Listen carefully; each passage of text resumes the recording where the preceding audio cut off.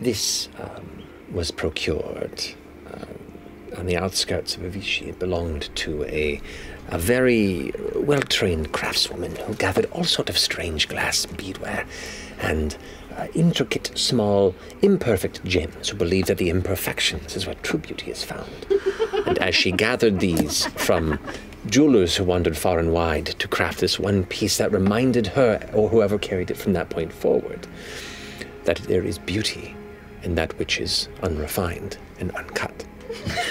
Jams. Oh my goodness. How many uncut jams are on there? 7. Probably cut by candlelight. So well done. We just officially dated this episode. Some jokes stand the test of time. Not this one. No, this joke was old weeks ago. Weeks ago. But it's so good. We're just reviving it.